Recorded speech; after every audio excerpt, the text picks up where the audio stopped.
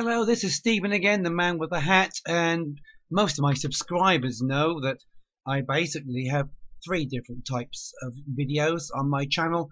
The main one is metal detecting, and then there's wombling, and then of course I've got people who ask me all the time what software do I use to make those videos. So I now also make a few videos on how to use the Wondershare Video Editor. It's very simple to use.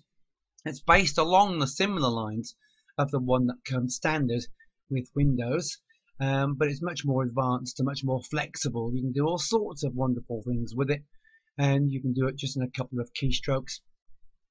So what I want to do first of all on this video is show you how to make a copyright logo for your videos. I know that YouTube does have a branding feature which you can click, upload an image, and it adds it to all your videos, but you sometimes don't really want to put it in a particular place in case it obscures something. So this is how I do it. It's very simple to do, and first of all we have to create this picture here, and I did that by choosing a picture of me in Florida in 2012 when I went abroad from the UK to Miami to take part in the Spartan endurance event for charity. I quite like the picture. I've taken thousands of pictures and had thousands taken of me, and there's very few that I like, and we all have our favourite. So you start with that one by cutting it and taking it the background, and you'll end up with that. Simple. Then we move on from that by uploading it, going import, selecting it, and importing it here. So you'll see here that this is my channel bumper, my branding, and I don't have my copyright logo on the branding because I've already got my ugly mug on there already. Now we're just going to import a little bit of video, and then I'm going to show you how to add the copyright logo. Righty ho, I've got a bit of video here, just a short piece, which I'm just going to drag to the timeline there so that it carries on. After my opening channel bumper, there you go. I'm just going to mute that by right click, mute, and now of course I want to add my logo on it. But I'm also going to put something at the end of the video to encourage people to watch the next video, and this is also very simple, and I want to expand this timeline just by dragging this up here. You can see now, there we go, it fits in the window. So you've got the opening channel bumper, you've got the end channel bumper, and you've got the piece of video in the middle, and that's the piece you want to put the copyright logo. So what we're going to do is take that piece of imagery and drag that into the picture in picture section, and this is called pip 1, and as you add the pip into there, so it adds pip 2, so you can keep on adding pictures in picture.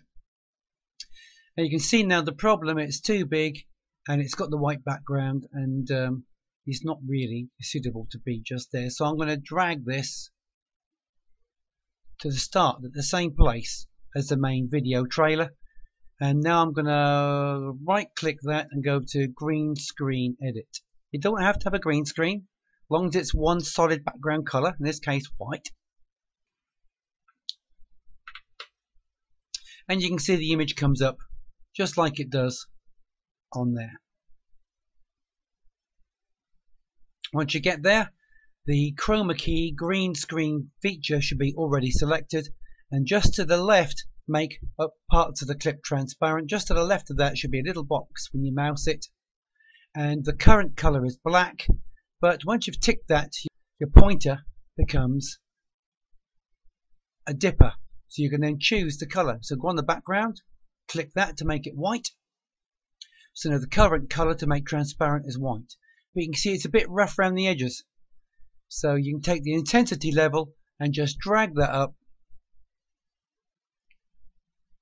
until you've got rid of all the white in that piece, and then click OK. There we go. Done.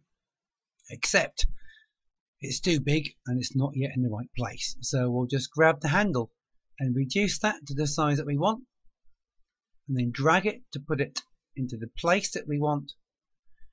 And then of course we need to grab this image by the handle at the right hand side and drag it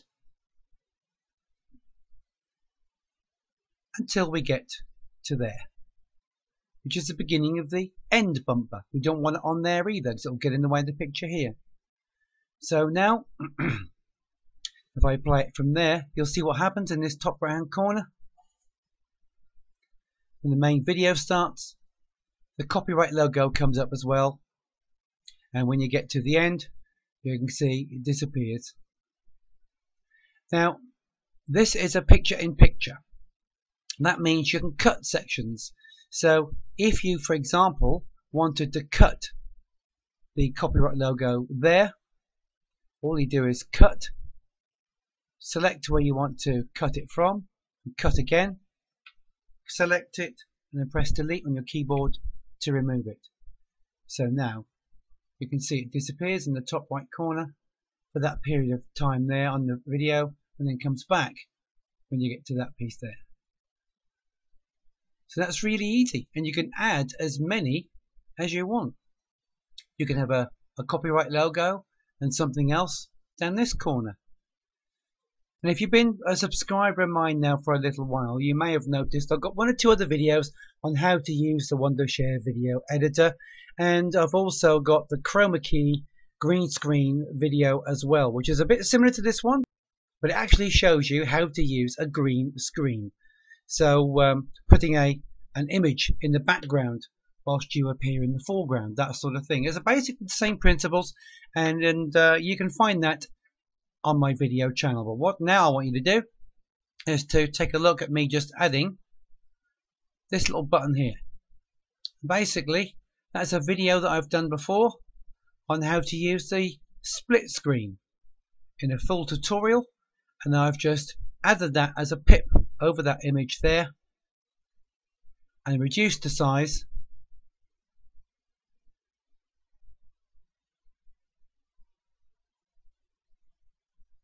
and placing it there. So at the end of the video, this is what you'll see, and you can click on that to watch this tutorial, and you can click on that to subscribe. So I hope you've enjoyed the video. If you have, please do give us a thumbs up, share, and leave a comment for me please on anything else you'd like to see me demonstrate to you, and I'll do my best to deliver it for you. Thanks for being with me, and I'll catch you later.